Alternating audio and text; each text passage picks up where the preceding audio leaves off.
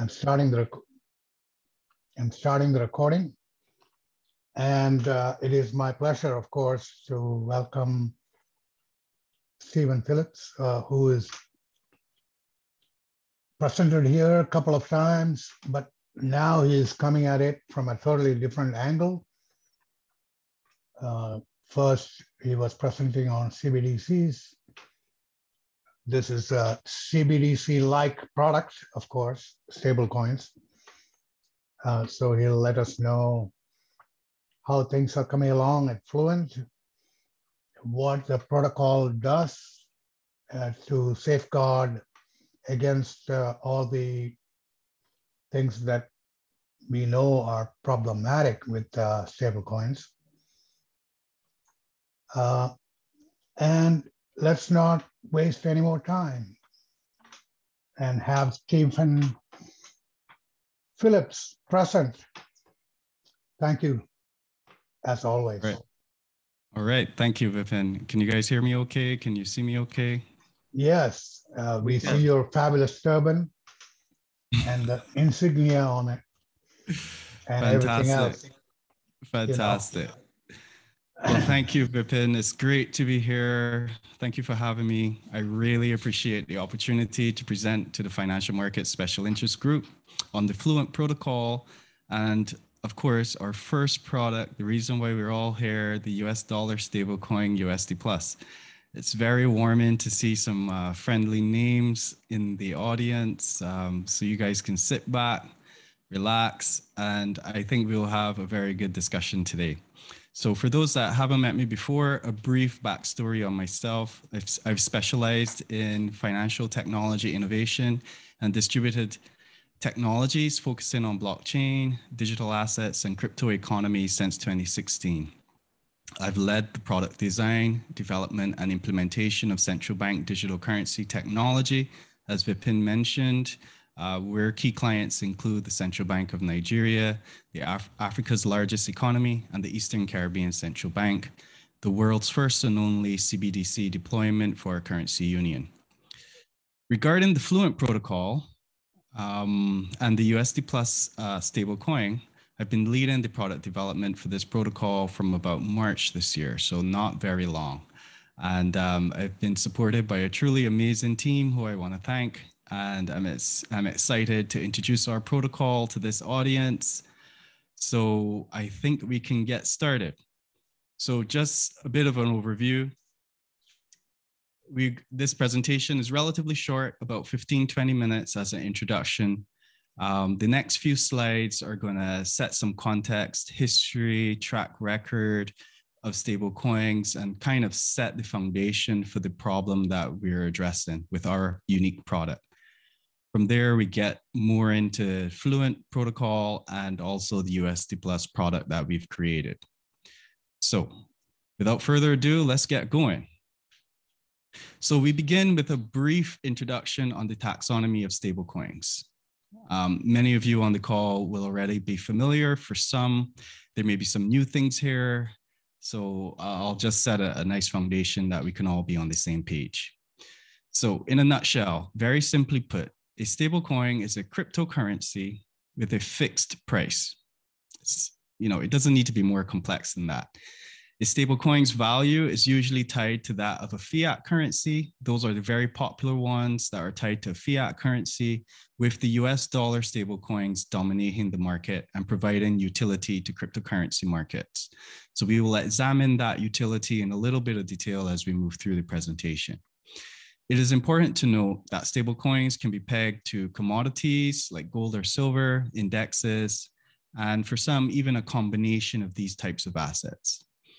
Given that all stablecoins as financial products are not created equally, as seen by the many dimensions in the taxonomy on this slide, investors and markets users who are interested in leveraging stablecoins face a tremendous challenge of navigating this complex landscape to assess risk associated with capital efficiency, price stability, collateralization, and also decentralization. So examining the taxonomy, we note that collateral types and amounts, as well as the mechanism for the peg for stablecoins, are recognized as key product dimensions. Generally, when you talk about a stablecoin, these are the three kind of key areas that you focus in on. You know, what is the collateral type? What is the amount of the collateral? And what is the mechanism for the peg? So they each have their own intricacies that can have an impact on the potential outcomes of the product, like price stability and the peg during market stress events. So in short, the design elements of stablecoins and risk associated with each stablecoin on the market are likely to be very different. So in a nutshell, what I'm saying is it's not as simple as just picking something from each of these categories. You know, there's a holistic product view that you must take, and each choice that you make in the taxonomy, as you bring together different attributes of a stable coin, it has downstream implications. So next, we will move into why it will continue to grow in adoption.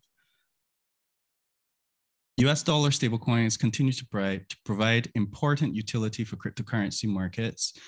And they do this by providing on and off ramps from and to traditional financial markets. Stablecoins provide a simple mechanism for retail markets and institutional investors to reduce their crypto exposure without cashing out entirely to fiat currency. This important utility cannot be overlooked. Due to the inherent volatility of cryptocurrencies, we know that presumably you don't want to always hold cryptocurrencies. You want to leverage a stable coin to kind of reduce risk and to gain, you know, your earnings. This ability for traders to navigate the crypto market freely and adjust their exposure when it matters with a safe and stable asset is critical. So that's the general value of a stable coin. And there are some other downstream values which we'll get to, but it's clear that existing fiat peg stablecoins have shortcomings, and it makes them more susceptible to depegging events and when exposed to market stress. So the existing framework for how stablecoins currently in the market are created, you know, the various attributes they have, it does have a number of shortcomings, which we will touch on the next slide. Demand for utility has driven growth. We now see that we have a market cap over 150 billion US dollars. And this is driven by DeFi protocols, the need to have a safe haven asset, as we touched on, when you want to reduce risk from holding cryptocurrencies. And this all comes with its own challenges and problems, as we will see on the next slide. So now moving into the challenges. So as we think about the shortcomings, the primary ones can be summarized as a lack of transparency, little regulatory oversight, which leads to consumer protection issues, and finally, crippled convertibility. The primary reason for these shortcomings can be attributed, in my opinion, to centralization. Many stablecoins are issued by a single company, where this company is also the single custodian of the reserves backing the same stablecoin. Due to the current environment where there's little regulatory oversight, stablecoin companies do not operate with clear guidelines for creating transparency of their reserve backings for their stablecoin. If the market, for any reason, becomes concerned with the legal status of the issuing company or the legitimacy of the collateral for reserves to back the stablecoin, we can have a scenario where the convertibility of the stablecoin can be crippled. And what I'm basically saying is here, you can have delisting from exchanges, companies no longer want to accept your stablecoin, et cetera, et cetera. And this has downstream implications for the market. What if you are holding that stablecoin? You know, it creates problems for you. When we think about consumer protection, and regulators are very interested in how these events can have impacts on the market.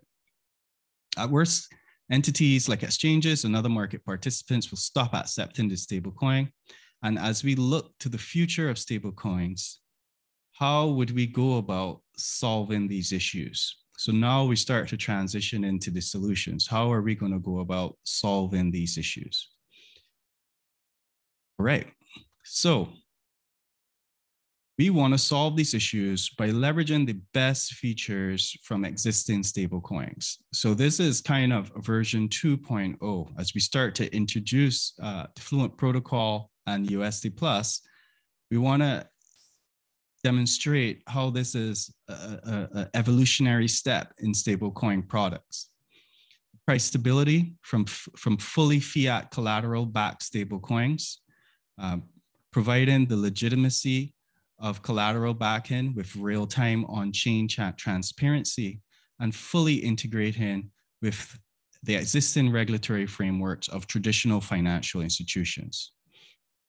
So again, if we want to address these issues we saw in the previous slide, these are the things we would sort of think about bringing together. We want a fully collateral backed stablecoin, and we want to be able to prove in real time that collateral backing to provide full transparency to the market. And lastly, we want to leverage a regulatory framework. And we believe in our protocol, we leverage the traditional financial institutions that we all know and trust to accomplish this. So the Fluent protocol and the USD Plus stablecoin represents an evolutionary step in stablecoin products by combining three key attributes to provide that price stability we touched on, the on-chain collateral transparency, as well as the regulatory oversight. Leveraging the existing regulatory frameworks within a federation of issuing licensed financial institutions. So again, here we're talking about decentralization. It's not just one entity. We have a federation of multiple banks that issues this USD Plus stablecoin. Fluent eliminates the threat of single entity insolvency, mitigates the threat of bank runs, offers greater consumer protections, dramatically increased liquidity, and guarantees one-to-one redemption of USD Plus for bank customers who will have the freedom of exchanging US dollars and USD Plus at a federation member bank of their choice. And more on that later in the presentation. We'll explain how this all works. It's important that I say here that it works no different to any other stablecoin in terms of how you can use it and where it's available, etc. But the issuing, the kind of lower layers of the framework are what we've significantly improved on. Additionally, our protocol is designed to be extensible and adaptable to other fiat currencies beyond USD to support key international regions such as Latin America, Asia, as well as Europe. So next, we move into a high-level architecture. Fluent architecture has three layers. We have an enterprise layer, a private layer, and a public layer, which is where the stablecoin actually lives. To address and to provide the key attributes of price stability, again, collateral transparency, and regulatory oversight discussed on the previous slides. At a high level, just touching on it, we'll go into these in more details. The enterprise layer offers deep integrations into the core banking system of federation member licensed financial institutions or banks. This provides sound regulatory foundations for the protocol, leveraging established frameworks for fiat currency and custody of fiat currency.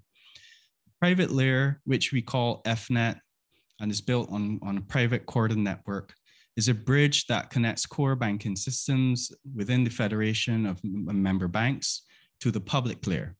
It also houses business logic of the protocol and, triggers, compliance, various other things within the business logic.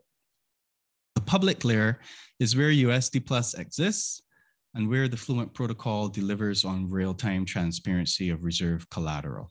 So again, this is just a high-level architecture. We'll now move into each individual layer and shed some more light to help the narrative and to explain in more detail how this all works and why this is the most trustworthy stablecoin.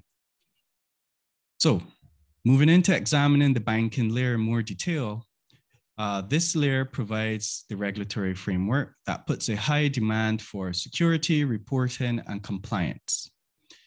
KYC requirements, BSA, AML requirements, these protect customers, investors, and the financial institutions themselves. They require financial institutions the protocol requires financial institutions to register wallets, linking them to a verified identity. Demand deposits ensures that the fiat collateral is both FDIC insured and highly liquid to support fiat to crypto conversions and maintain the one-to-one peg. This is super important. Traditional rails provides a regulatory framework for moving capital into and out of crypto, both domestically and internationally, to and from any federation member. So traditional rails are leveraged for moving that fiat as fiat moves between banks today. The Fluent protocol benefits from deep integrations into the core banking layer at the federation members via interlinks with APIs. This ensures both seamless straight-through processing with direct access to the collateral accounts to trigger minting and burning transactions, as well as eliminating custodial risk by reporting on key performance indicators within the federation member. These are generally around banking operations, and they include metrics for each federation member that provide insight into liquidity, profitability of the bank, credit, solvency, and operations of the bank as it pertains to USD Plus. This ethos for transparency ensures that USD Plus will be the most trusted stablecoin. So a big mouthful there on this slide, but the federation member banks and the API access into these banks provides a very strong foundation. First of all, we are leveraging the existing regulatory framework, and then we have these APIs that provide real-time visibility into the liquidity, the profitability of the bank, solvency, and the operations. This allows Fluent protocol and USD Plus to be proactive rather than reactive. We can see things happening in advance. We can move liquidity to other banks so we can ensure the safety and soundness of the protocol and of USD Plus. That's a super important point. Next, we take a deep dive into the private layer, FNet. This layer houses core business logic for the Fluent protocol, as discussed. There we have things like fees, compliance frameworks, accounting for the fiat collateral, and the different federation member banks. The direct access to the collateral accounts that we discussed on previously via the APIs provides Fluent protocol with real-time or daily reconciliation of reserves, removing the need to wait months, in some cases, for a third-party audit or attestation. And this is, again, accomplished via those interlinked APIs into the core banking systems. And also the public attestation of reserves. FNet uses the APIs provided by federation member bank core banking systems to transmit reserve account balances to the public layer, providing a level of transparency not previously seen for a stablecoin.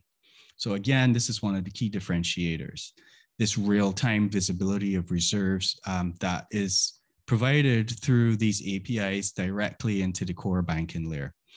This level of insight also allows the protocol, as I mentioned, to be proactive in addressing potential issues rather than being reactive after the issue has occurred.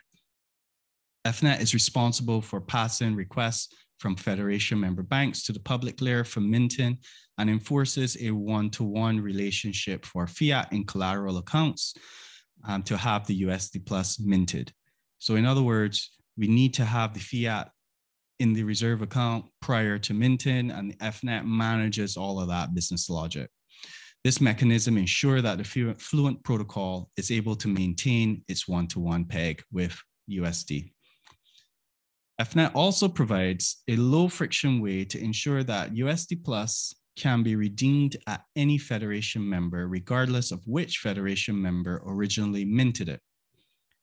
The FNet layer acts as an internal settlement system for the federation as well, facilitating reconciliation of fiat collateral across Federation member banks via the netting, and this can be done via traditional rails. So the FNet layer is where a lot of the business logic is, and it also provides that interconnectedness. It kind of bridges traditional financial world with fiat and core banking systems to the public layer with cryptocurrencies, and provides the business logic to do this in a safe and sound manner. Next, we will look at the public layer in some detail. So, of course, the public layer is where USD Plus resides, and it's designed for all standard and legal DeFi stablecoin use cases, including payments, trading, remittance, basically just like any other stablecoin today. The enterprise layer and the private layer, those two layers address the custodial credit risk. Again, they provide a strong regulatory framework for consumer protection, as well as a mechanism for real-time transparency of reserves.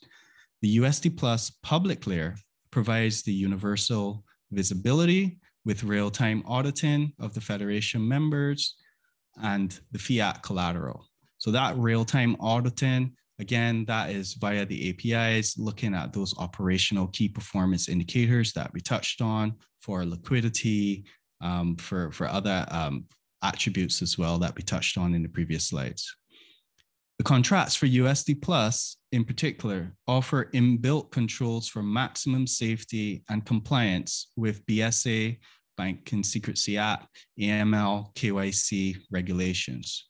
Through the protocol, mint and burn requests for USD Plus are delivered and received from registered consumers who have been enrolled onto the protocol by their licensed financial institution. This ensures that all participants interacting on the protocol directly are known and verifiable. So taking a step back here, anyone can use USD Plus. You know, you have an ERC20 compliant wallet, you can have USD Plus. But if you're interacting with the protocol directly to mint or to burn, you need to be verified by a licensed financial institution. The protocol tracks the movement of USD Plus to and from registered wallets with automated and continuous address, wallet, and transaction screening to provide real-time alerts, which is able to prevent interactions with illicit actors. So there you have it. We've gone through all three of the layers, and we understand how leveraging the core banking system in the enterprise layer, how FNet, how they solve these problems of credit risk and transparency, as well as accessibility and decentralization. Next, we will look at how stablecoin customers are able to access USD Plus via traditional means.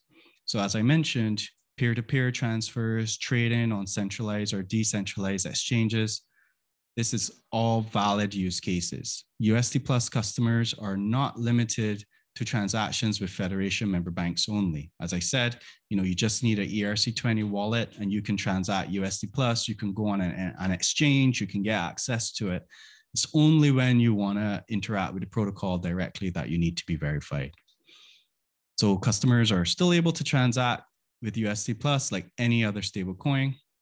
Federation member banks provide additional on and off ramps with fiat currency because they are regulated entities authorizing minting and burning of USD Plus. And as a federation, they hold the entirety of the fiat collateral. USD Plus is thus the most trustworthy and adoption-ready US dollar stablecoin. All right, so it's definitely a new day. I hope you guys have enjoyed the presentation. It was brief, lots of meat in there. I am ready and available for your questions. Thank you, Vipin. You mean, thank you, Stephen.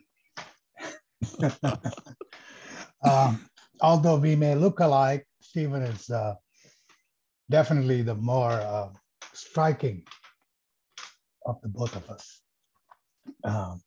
But some people cannot see beyond the surface. Anyway, There are a couple of questions on the chat, which are more about particulars. And let me read them out. Okay, I will try my best. Does the Fluent protocol support CBDC as well, a digital dollar versus today's fiat USD? That is Mohan Venkatraman from Chainyard. Okay, should I start there? Yes. We'll go deeper in a minute. Sure. So does it support CBDC? Yes. I would say yes, it supports CBDCs in terms of collateral backing. Central bank issued currency is definitely a safe haven asset. So let's say the Fed or the Treasury were to issue a digital asset, a central bank issued digital asset in the US jurisdiction. I would suggest that that would be a very safe asset to back the USD plus stablecoin. So it can be integrated in that sense. But again, the stablecoin is issued on a public network, which is more providing a bridge to DeFi and cryptocurrency, whereas a CBDC is more of a private permissioned network that we've seen deployed so far globally on all private permission networks, which gives the central bank more control, and is currently they're not interoperable between public networks and these private permission networks. So I would suggest that it can be leveraged as part of the collateral backend because it's a very safe asset. It's issued by the government. So, I think it will be even better than FDIC insured reserve accounts. The second one is, does anyone apply to just US Federation members, or can they be any bank? So, great question. As mentioned during the presentation, the Federation member banks are the ones that are issuing the USD plus. So they're the ones that hold the liability against the pool of reserves, so to speak. So if you want to interact with the protocol directly, you need to form a relationship with a Federation member bank. You can then deposit reserves. You can then deposit your fiat into the reserve account, into the collateral account, at which point the protocol will mint the USD plus and deliver it to your wallet. So if you want to interact with the protocol directly, you do need a relationship with the bank, with a Federation member bank or licensed institution. However, USD Plus, as we discussed, will also be available on cryptocurrency exchanges, etc., where you can, if you have Bitcoin or other assets, you can go in and swap and get your USD Plus if you want to hold USD Plus as a better safe haven asset to the existing stablecoins in market. Let me continue on that vein a little bit. Sure. Is the list of banks known? Meaning, suppose tomorrow I want to start doing this. Which bank should I be KYC'd by so that I can use USD Plus? Sure, that's a good question. So part of it is we need to discuss where we are on our roadmap. I did have a roadmap slide, but I opted to take it off. So we are currently in our alpha release. By the end of this year, we will have a beta release, which will provide limited availability for a select few clients as we iron out any kinks and we go to market finally in Q1 next year. So we contemplate a federation of maybe 5 to 8 banks, and these will be tier 1 banks for go-to-market.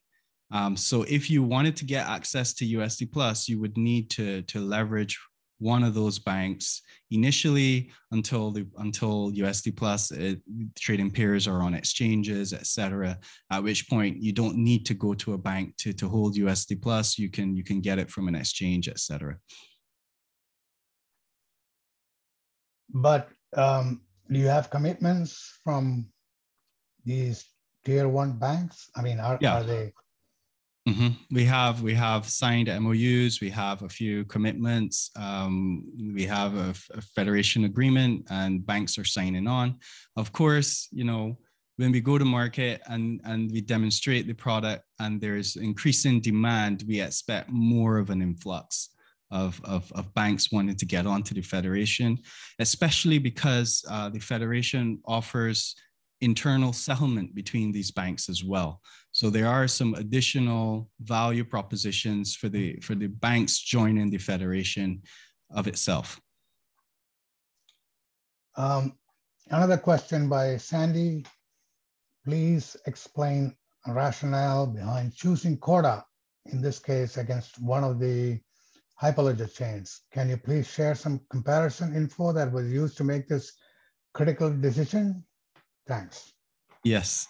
So there is a bit of detail here that I didn't really prepare off the top of my head. I know Corda has this unique value proposition of, I think it's called something like states or state changes or something. It allows for building processes in very easily, which is something that we find very valuable for the business logic. I'm not a Corda expert by any stretch of the imagination, but I believe that was the key reason for using Corda, being able to build in those processes. And for any R3 veterans on the call, you probably know what I'm talking about. Being able to build those processes in a very simple and easy way was the rationale behind using Corda. Yeah, I was one of the first members of R3, let's say, launch committee. Good. Well, help me out. Tell me what the terminology is. I know there's a specific... No, but there is somebody else here who's even more of an expert, having built lots of stuff on Corda. In fact, we together proposed something that looks like this as a dual chain approach to issue CBDCs. And we even have a lab built without that dual structure, but the dual structure was proposed. But that's Mani Pillai, who is also asking some questions here, because I think he knows enough about Corda and about how to leverage this, Corda on the one hand, and then the public chain. So he's asking, how does the protocol address confidentiality as opposed to current pseudo-anonymity? Right. Sure. So we leverage the financial institutions that make up the FNet layer. So if you could imagine, each federation member will have a node on the Corda network, and the personally identifiable information for customers it's not transmitted. We leverage, first of all, we capture as minimum information as the protocol needs, and that information is housed securely within the node of the federation member bank.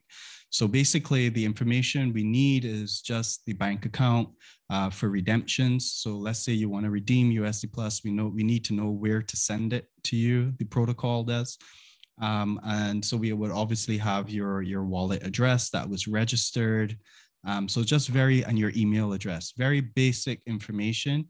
We leverage the KYC, the customer information file, all of that stays within the core banking system. Don't forget, we have those deep integrations into the core banking system via APIs that can offer support to the protocol for verifying different things, etc. So that's how we handle it. We handle it by having a very light touch, so to speak. So on the public chain, it's only your wallet. Yeah, that's it. Only your wallet address. Which is what Money is calling pseudo-anonymity because, there are ways of piercing that veil, that burqa. You can actually go and see through correlations and other ways. There are many companies who do this. Yes. So really speaking, you do not have, through confidentiality, you have that pseudo-anonymity, which is a feature, but not a bug of Ethereum. Yeah, but no different to any other stablecoin, I would assume. Yes. But, let's be very honest. Okay, that's a tough ask, to be honest. Obviously, you are representing Fluent. You have to, it's almost like a marketing pitch in a way, but we have to be, as objective members of the listening public, so to say, we can ask questions. Sure. And it's not meant as a disrespect, but more as, trying to find out how it is different and what are the similarities to the existing stablecoins. And potentially leveraging different networks beyond Ethereum to mint and burn USD Plus can add some value. So for instance, you may prefer to use Hedera or Cardano, etc., for your USD Plus as opposed to Ethereum, if you don't like the privacy or you're aware of various threat vectors within Ethereum based on your particular use cases. So on our roadmap, we are planning to issue USD Plus on multiple networks. Well, there's also the issue of cost, because transaction cost on Ethereum can be high. Very high, And it varies. There is another question by Money which says, what is the profile of the sponsoring banks of this protocol? Which is similar to the question that you sort of answered before, but maybe you can throw some more light on that. Sure. So we want the highest quality banks we can get. Of course, tier one banks that are familiar with managing, tens, if not hundreds of billions of dollars with assets under management. There's another question here. Can non-US tier one banks participate? I would say yes. However, it's not our priority right now. As we go to market, we want to build as much trust in the market as possible. So we would consider it, but the priority would be, those reputable names that manage large amounts of assets, that will, in my belief, give the protocol the most trust and the most credibility for go-to-market. Is there a sandbox version of this which can be implemented on a smaller scale, non-USD currency? Question mark. That's Shiba. I think that's a good idea. We currently are very much focused on getting USD Plus into the market. The potential for a sandbox version is there. Of course, we have multiple environments that can be seen as a sandbox as we test on test nets for various protocols, etc. But not a formalized product that you can sign up for and utilize. That may be something that we consider early next year for different use cases. You can come and sign up for a sandbox and use it for different use cases. Does anybody else have any more questions? Otherwise, Money, you. Vipin, thanks. Thanks, Stephen. Again, first to address on the Corda side, yes, it's a privacy-oriented chain, and the main advantage is a layer 2 protocol for privacy. So it's a point-to-point network rather than a layer one, which is the most blockchains are, which is a broadcasting network. So that's a big difference. And so you really don't have to, if you want to communicate with anyone on the layer two on the Corda network, you're free to communicate as long as they are in the same network. Yeah. So that's the reason. I mean, in fact, as Vipin pointed out, we did present to a similar architecture for CBDCs. As we wrote a white paper last year. I mean, okay. Is it last year or the year before? Yeah, I forget. Yeah.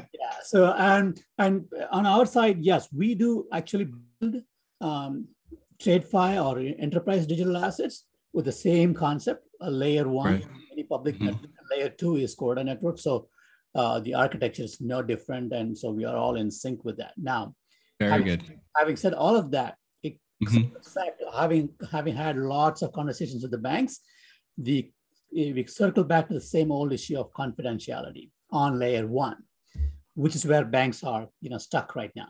They do not want a pseudo-anonymous address structure as we have in the blockchains today. So even we had a conversation with the major European bank a couple of days back, and the US banks here all have the same issue. How do you address confidentiality, which goes back to zero knowledge proofs and implementing, and it's a work in progress. So I just want to, if you have it in the pipeline, that's fine. But something that, my advice is you have to tackle on early on if you really want to have, adoption. Sure. I take the point, and I trust you guys tremendously. Well, hey, Money, if I may, this is Sandy here. If I may just chime in on that. So please help me understand, when you say Corda is actually acting as layer two in this case, so could we assume that, and let's say you had any other layer two, be it Polygon or something like that, you could have used that. Now, I do understand that the goal here is not performance, like scaling as in Polygon, but if it's a question of using basically not directly using one of the layer ones, theoretically you could have used Besu in this case, right? Or even used Polygon instead of Corda. Like, I'm not against Corda. In fact, I definitely started my blockchain and starting with Corda thing. Your point is right.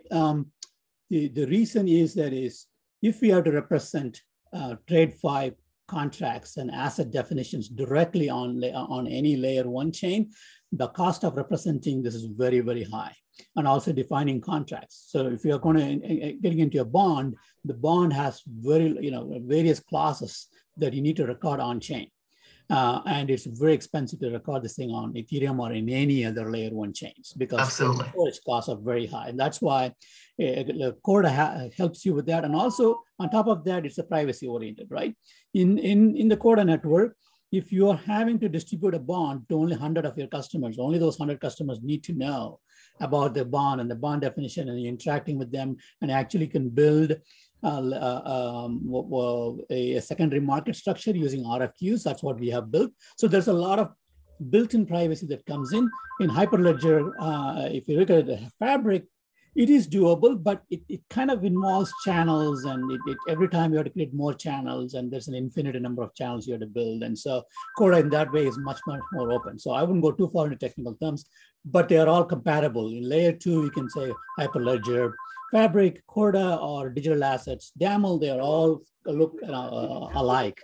They provide a kind of, let's call it a business level privacy.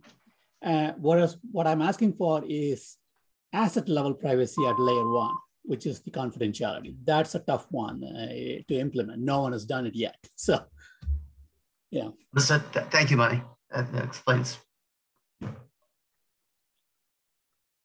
So, should we go into a little more detail of other questions? Does anybody else have questions? Yeah, I'll throw in one more, which is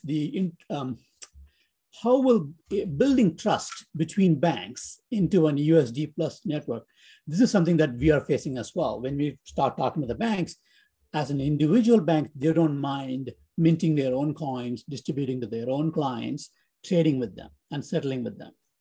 But the moment you introduce two or more banks, and particularly that particular, in this case, USD Plus is exposed to crypto market, banks are very hesitant because they have no control over the process. And someone, in theoretical case, someone can borrow money from them, mint it into USD Plus, go out and borrow Bitcoin and lose all of it. So now the bank have a huge credit risk problem because they have no idea what the customer is doing with USD Plus. How do you address that? Sure. Well, sure. Go ahead, Vipin. How do you address today? If I borrow money from the bank, I can go and spend it. Spend it on. I mean, I may tell them, look, this is my business plan, blah blah blah. You know, sometimes you have to take the money in tranches. You have to show that your business is, you know, like. Yes, I mean, it is no different, but the banks have the ways of checking what you're using it for, because they can, ultimately the money is spent on somewhere else and they can reconcile the bank account and you know, there are ways you can verify between banks. So to answer that, the protocol offers on-chain forensics. Don't forget the users register their wallet with the financial institution, which is then registered on the protocol, and there's on-chain forensics there. Of course, you can transfer from one wallet to another wallet that's not registered and still go and gamble all your money away. But you know, that's the beauty of the public layer protocols. You know, we can only go as far as, you know, the regulations would require and the comfort level of the financial institutions as well. But we do put significant checks and balances in place to make sure that at least these wallets are not interacting with bad actors.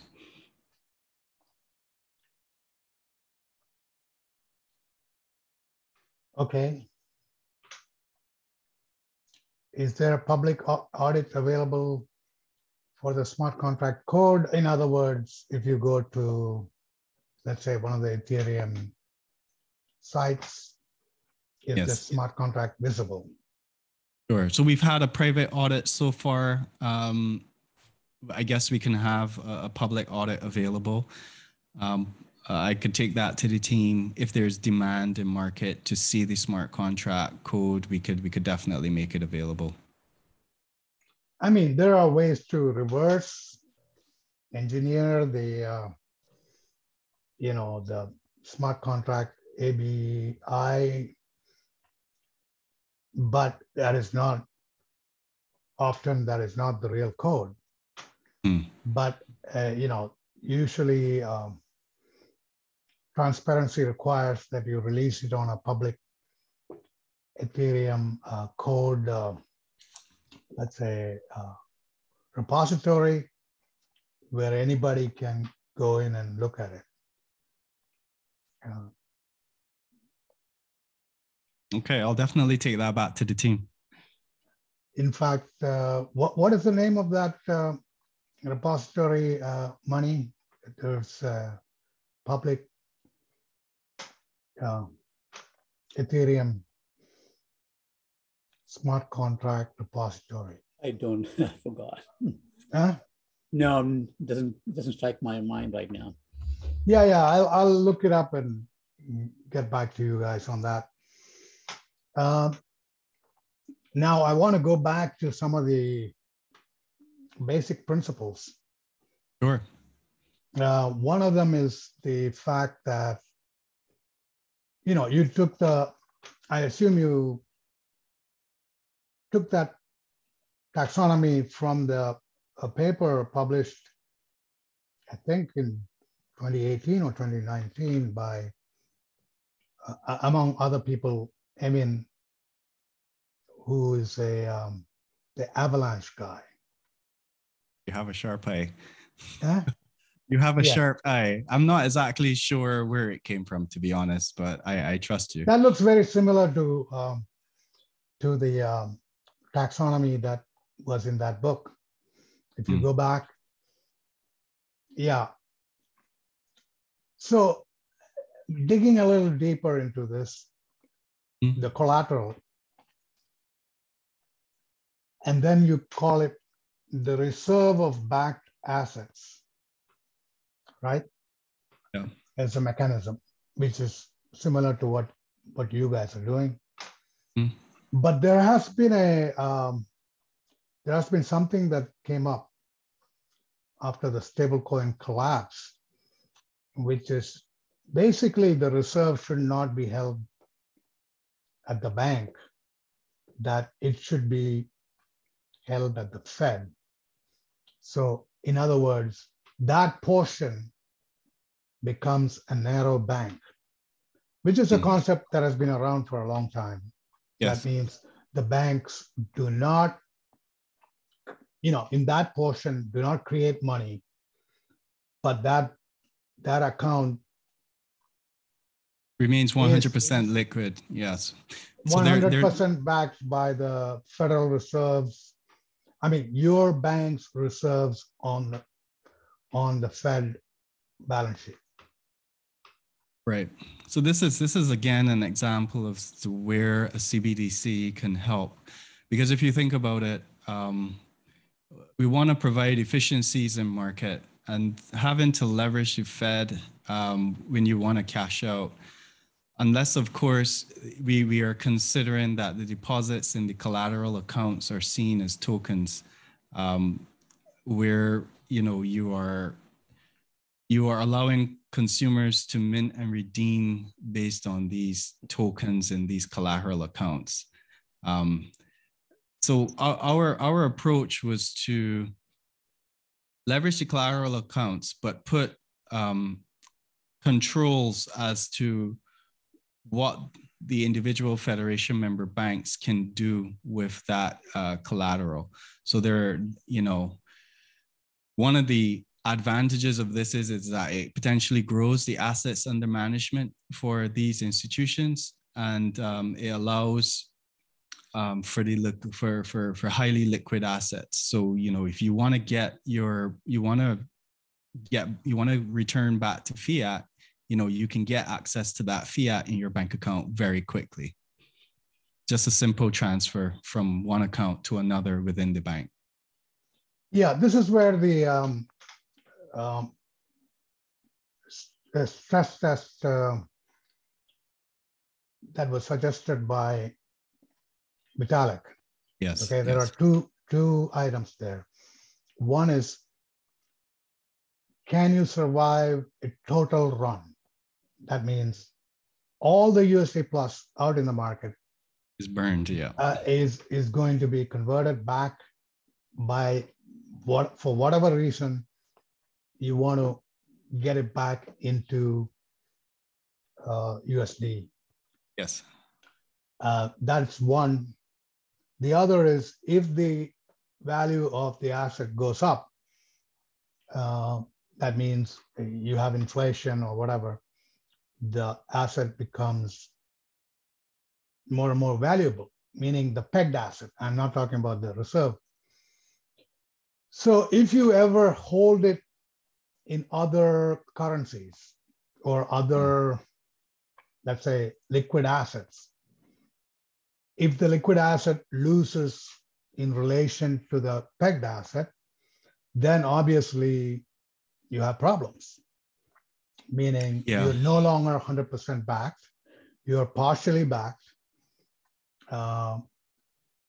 So unless you hold it completely in that asset,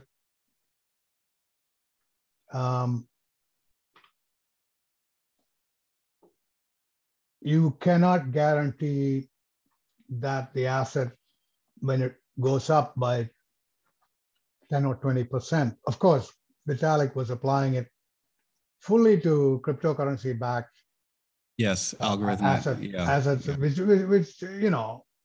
which are over collateralized, and as long as the price is going up, everything is fine.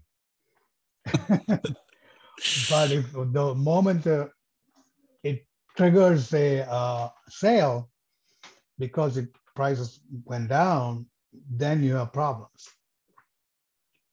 Yeah, I think the being able to meet the requirements of the stress test is critical, and by holding 100%, at least 100% fiat collateral in these reserve accounts, we're able to demonstrate that we can definitely fully redeem all USD plus and provide the fiat to those registered wallet accounts, no problem.